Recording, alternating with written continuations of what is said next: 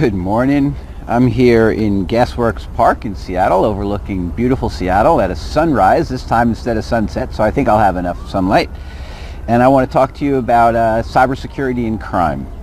So let's dive right in, and we'll start with this idea of cybersecurity.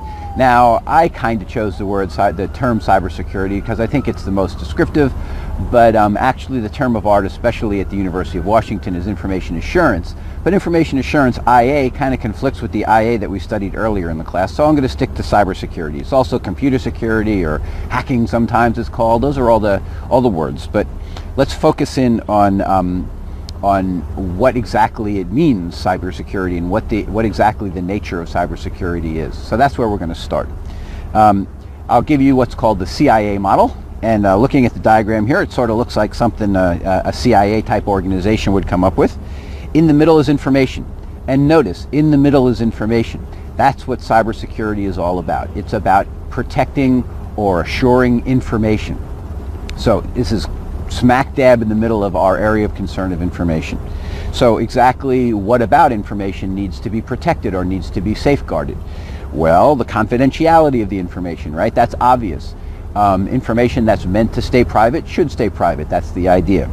But not only the confidentiality, not only like not letting it get into the hands of the people who might use it for ill purposes, but also the availability of the information.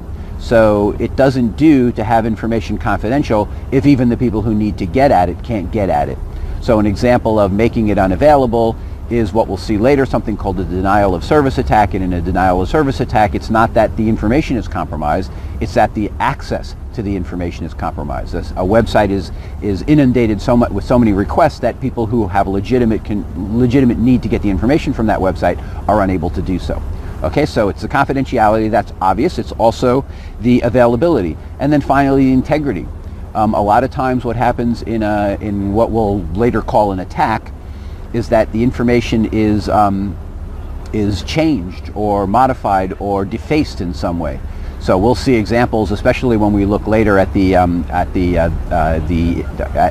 anonymous movement, that a lot of times what they do is they don't compromise the availability of information. They don't compromise the confidentiality of information because they haven't gotten any confidential information. All they do is like deface the information. So they deal with the integrity of the information, and oftentimes we'll see also later on how someone can delete information. They're not getting the information, but they're compromising the information.